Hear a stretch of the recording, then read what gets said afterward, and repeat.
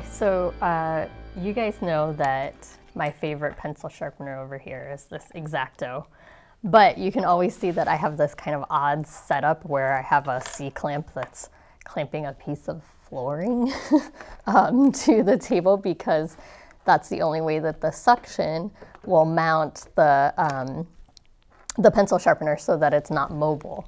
And in a lot of situations, like my art museum class at the Contemporary Austin, I can't set this up anywhere because they don't have, they have wooden desks, which are all lumpy, and the wood is porous, so it doesn't clamp down onto anything.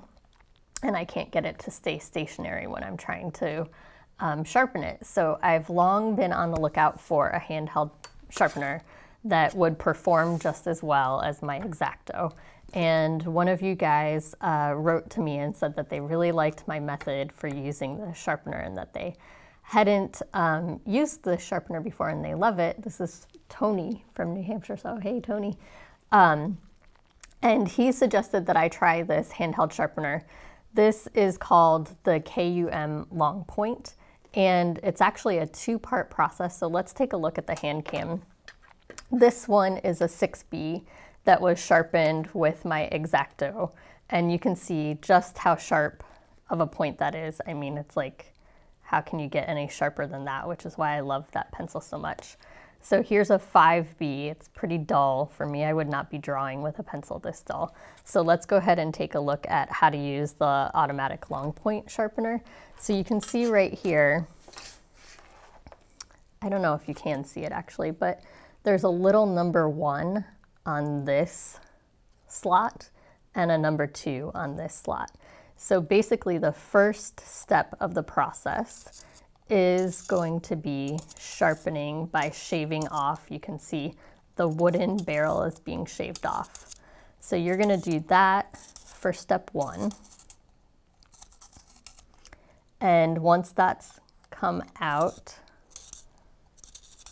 and is completed, and you'll see, like, after it's completed, see how it's like I'm twisting it and nothing is shaving off. You can't hear the shaving happening. So now I know it's completed, and check this out. It's like totally twisted the lead, and it's made it into like a really strange spiral.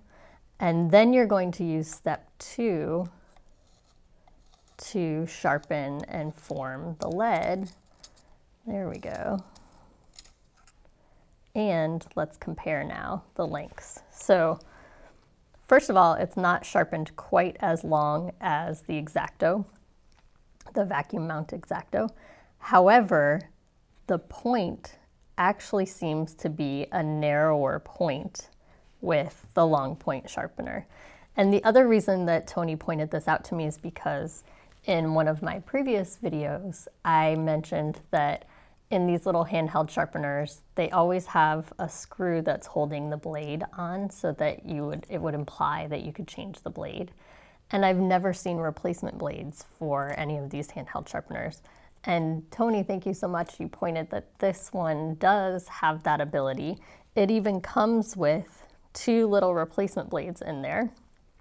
And so I can go ahead and open it up. I can't do it right now because I've got all the shavings in there, but I could change out the blades in order to get a nice fine point again once this blade gets dull, which is really awesome because oftentimes they get dull after just a few sharpenings. The other thing that's interesting about this one is that the long point comes in a couple of different formats.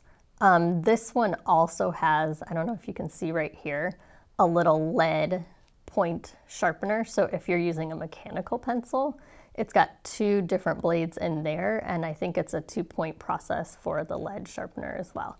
I don't generally use mechanical pencils. I find they're almost too fine of a point for me to use, and I like the more natural feeling of the wooden pencil, so I don't have any of those at my studio. But if you were to be using a mechanical pencil, then that would be a great way for you to sharpen it too and take this on the go.